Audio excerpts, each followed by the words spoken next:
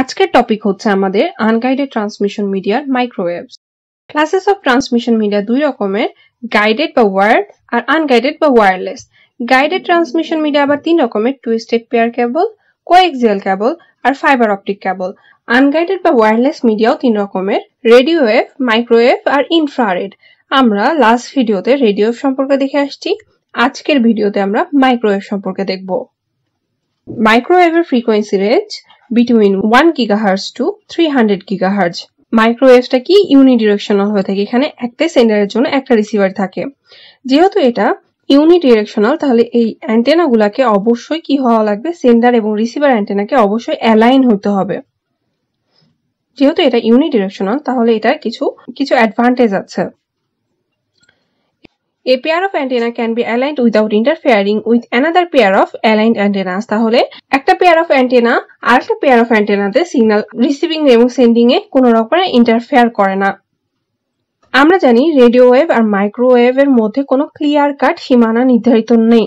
Last ভিডিওতে আমরা দেখে আসছি রেডিও ওয়েভের জন্য সীমানা ধরা হয় 3 kHz to 1 GHz, আর মাইক্রোওয়েভের জন্য সেটা হলো 1 GHz to 300 GHz। দেন আমাদের 300 GHz to 400 THz পর্যন্ত ইনফ্রারেড এর জন্য, দেন 400 THz to 900 THz এর পর্যন্ত আমাদের লাইট ওয়েভের জন্য। মাইক্রোওয়েভ প্রপাগেশন আমাদের ইউজ করা হয় হলো লাইন অফ সাইট, আর এই অ্যান্টেনার গুলার ডিরেকশন কি হতে হবে, একে অপরের দিকে হতে হবে। আর যদি আমরা লং ডিস্টেন্স কমিউনিকেশনের ক্ষেত্রে মাইক্রোওয়েভ ইউজ করে থাকি, তাহলে আমাদের এটাতে রিপিটারস ইউজ করতে হয়। Very high frequency microwaves can not penetrate Waals. আমাদের রিসিভারটা যদি ইনসাইড বিল্ডিং সিগন্যালটা রিসিভ করতে হয়, তাহলে এটা আমাদের জন্য একটা ডিসঅ্যাডভান্টেজ হবে, কারণ এটা ওয়াল পেনিট্রেট করতে পারে না। আর মাইক্রোওয়েভ ব্যান্ডটা কি রিলেটিভলি ওয়াইড, এটা অলমোস্ট 299 GHz পর্যন্ত হয়ে থাকে। Therefore wider সাবব্যান্ডস can be assigned. আমরা রেডিও ওয়েভে দেখেছিলাম এটার ব্যান্ডটা খুব ন্যারো, সেজন্য আমরা লো ডেটা রেট পাই। আর এখানে আমরা মাইক্রোওয়েভে দেখলাম যে এটার ব্যান্ডটা রিলেটিভলি ওয়াইড, অলমোস্ট 299 GHz, যার কারণে আমাদের সাবব্যান্ডস অ্যাসাইন করলে আমরা হাই ডেটা রেট পেতে পারি। রেডিও ওয়েভের মতো আমরা মাইক্রোওয়েভেও যদি কিছু পোর্শন ইউজ করতে চাই, তাহলে আমাদের অথরিটির পারমিশন লাগবে। ইউনিডিরেকশনাল যেহেতু আমরা বলছি, তার মানে আমাদের সিগন্যালটা কি হয়, একটা ওয়েতেই সেন্ড হয়।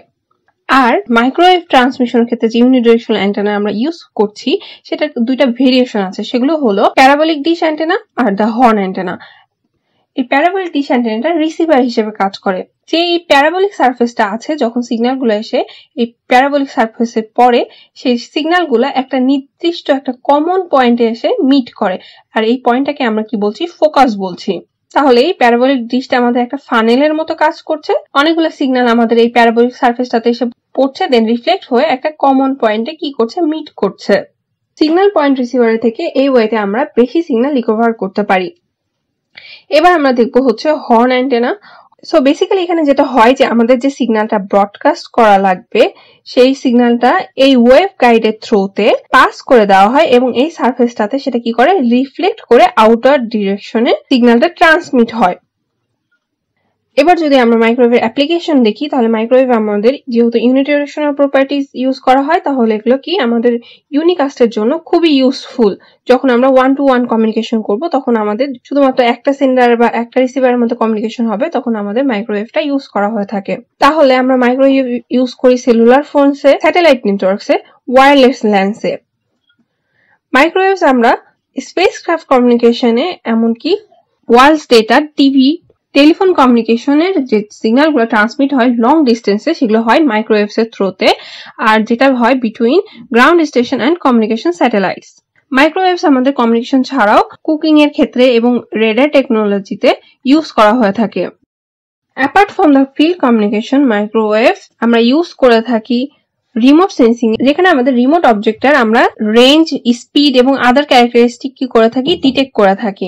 এছাড়াও বায়োমেডিক্যাল ফিল্ডে আমরা যেমন ক্যান্সার সেলস ট্রিটমেন্টের জন্য ইউজ করে থাকি, আবার নেভিগেশনে আমরা জিপিএস, জিএনএস ইউজ করে থাকি। এছাড়াও আমরা পাওয়ার ফিল্ড এবং অনেক ক্ষেত্রে মাইক্রোওয়েভটা ইউজ করে থাকি।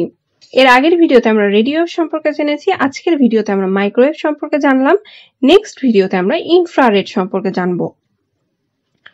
So that's all for today's video. Thank you for watching this video.